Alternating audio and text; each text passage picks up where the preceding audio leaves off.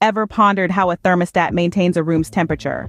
Or how a self-driving car adapts to ever-changing traffic conditions? These everyday marvels owe their existence to one mathematical discipline: control theory.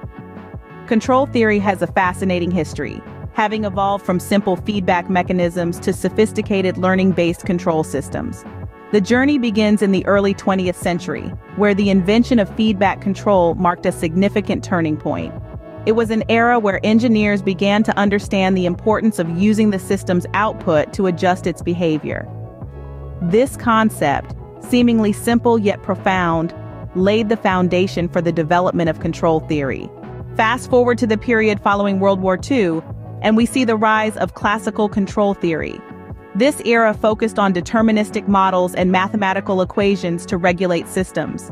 During this time, principles such as PID controllers, proportional, integral, and derivative, were established, which continue to govern many industrial applications today. With the advent of computers in the mid-20th century, control theory took a modern turn. The focus shifted to state space models, utilizing digital technology to analyze and design control systems more effectively. This era marked a significant transition point where the lines between engineering and computer science began to blur. By the early 70s, control theory underwent another transformation, shifting its focus from optimality to robustness. Robust control theory aimed at creating systems that function well despite variations and uncertainties, a concept that continues to shape our understanding of resilient systems. As the 20th century neared its end, adaptive control theory emerged.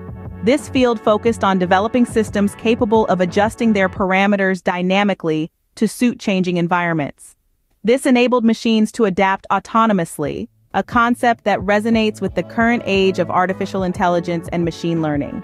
In the new millennium, model-free control approaches began to surface.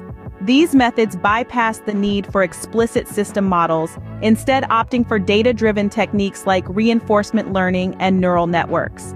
It's a bold idea that challenges the conventional understanding of control systems. Today, we witness the dawn of learning-based control.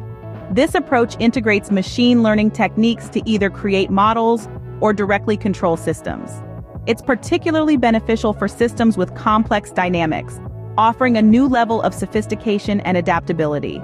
To summarize, control theory has come a long way, starting from simple feedback mechanisms to the complex learning-based control systems of today. Its evolution has been marked by significant shifts, each phase introducing new concepts and techniques that have transformed the landscape of engineering and mathematics. Regardless of its future, control theory will continue to play a crucial role in shaping the world around us, from the smallest gadgets to the grandest of infrastructures.